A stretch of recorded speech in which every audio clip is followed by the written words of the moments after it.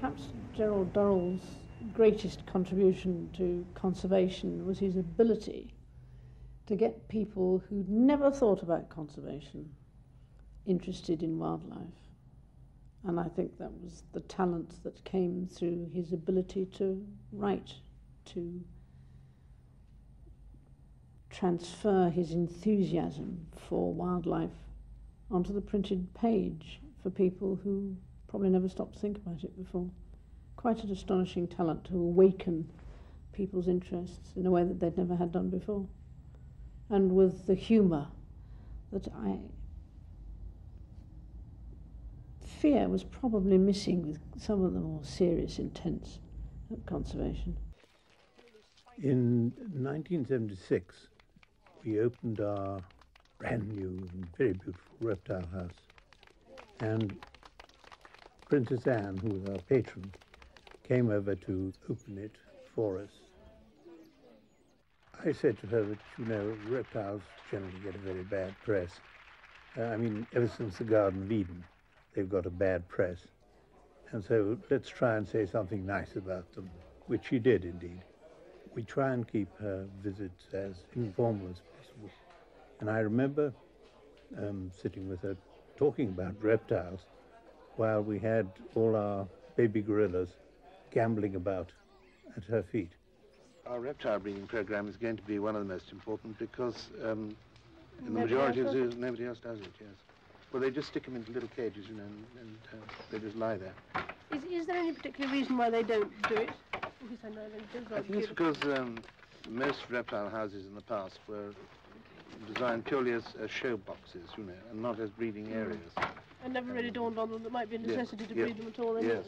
There's nothing quite like the scale and the appearance and the thing that never comes out on television, which is the smell of wild animals or birds or anything else.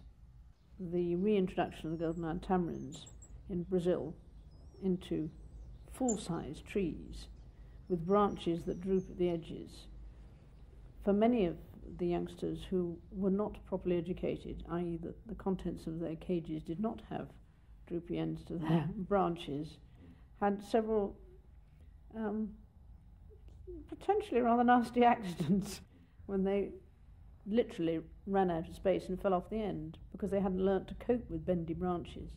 This didn't happen to the Jersey golden-eyed tamarins because they had been properly educated in branches which did the natural thing and got thinner and thinner at the ends. You're beginning to see a growth and a spread of the influence of what is available, the experience, the pool of knowledge that's available in Jersey being spread through its training centre around the world. And hopefully you just draw attention to what can be achieved and the amount that people are actually doing in order to bring those changes about.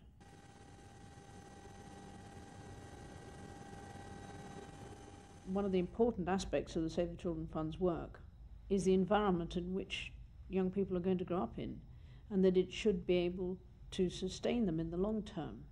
If it's going to sustain man, it's actually going to have to sustain wildlife as well.